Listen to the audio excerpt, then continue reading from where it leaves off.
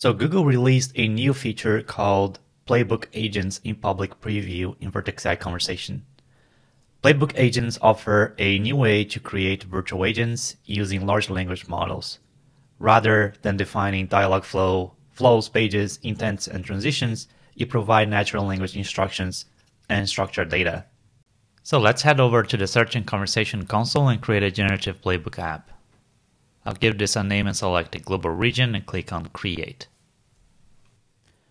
So notice that we are no longer taken to Dialogflow CX, which was the case with a regular conversation app. So we can do our entire bot development here in this newer, simpler interface.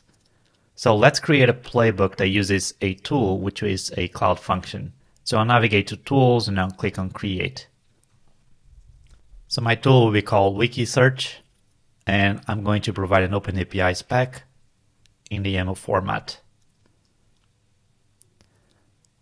So I have this file in a GitHub repo that I have linked in the video description, so you also have that as a reference. Here I have an OpenAPI spec for a simple cloud function that I created.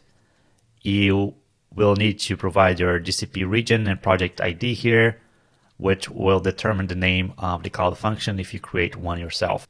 This is what the function looks like. I also have the code for this in the repo that is linked in the video description.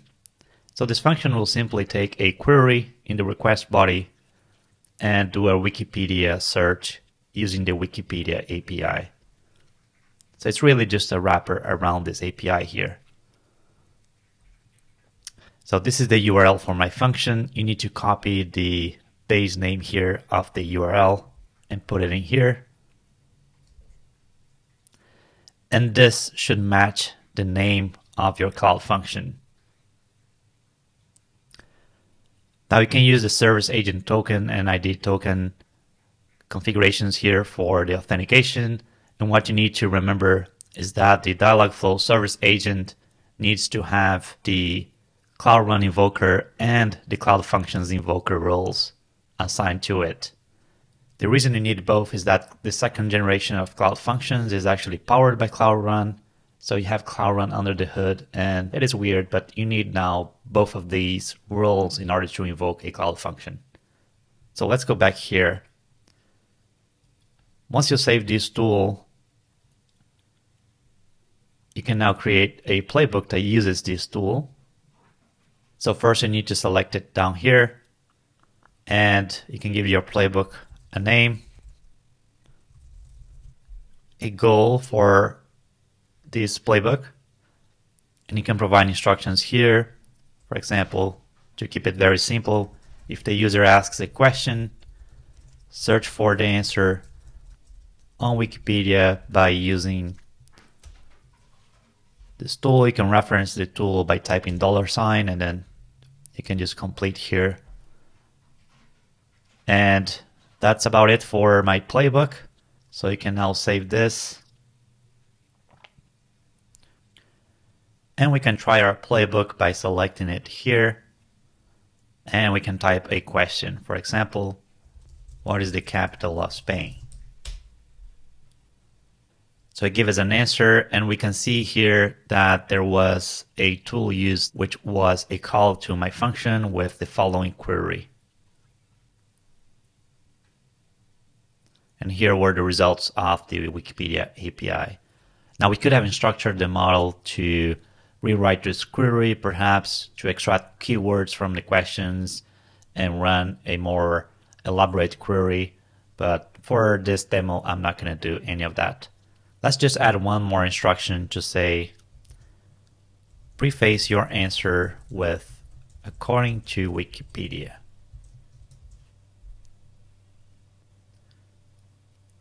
Now I'm going to reset the chat here and ask a new question. What is the population of Paris?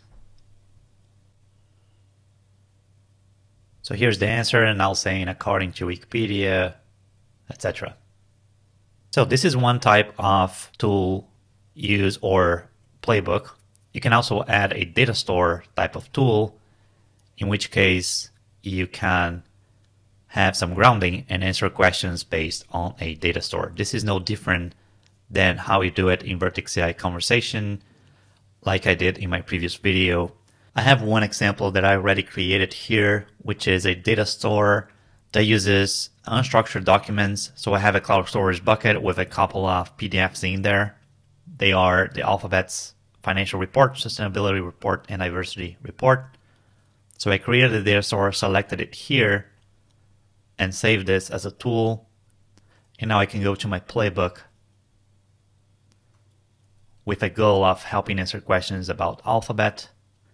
And I don't even need to give instructions. I just selected the data store tool here. And if I ask a question, for example, how does Google make money?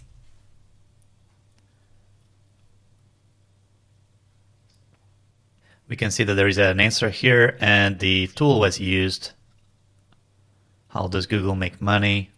Against the data store. And it used the financial report basically to find a snippet where an answer could be generated from here.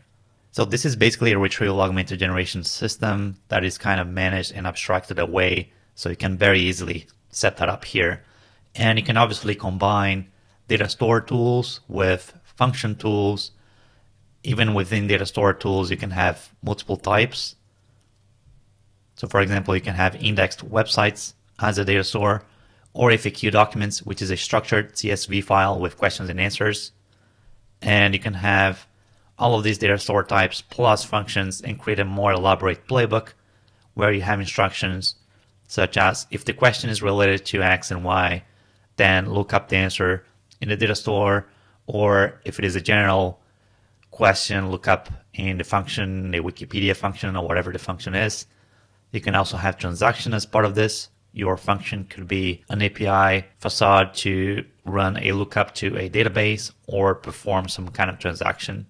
So once you are ready to publish this, you can go over to integrations. You can choose the Dialogflow messenger, for example, here. This is Dialogflow's native little UI that you can embed in a web page. Here, all you have to do is enable the authorized API. You can click on try it now to see how it works. And it looks like this, and you can start asking the questions here to the playbook. Or you can also integrate with Messenger, Line, Google Chat, Slack, MMD Smart, Twilio, Discord, Spark, WebEx, Telegram, Viber, and Azure Bot Service. Let me just show you a couple of settings available here. And again, this is a public preview product, so there will be more configurations and settings coming and capabilities as well. But you can do things like enable login and conversation history and BigQuery export for analysis of your conversations. In the GenAI settings here, you can select a generative model that is used for the summarization and answer generation.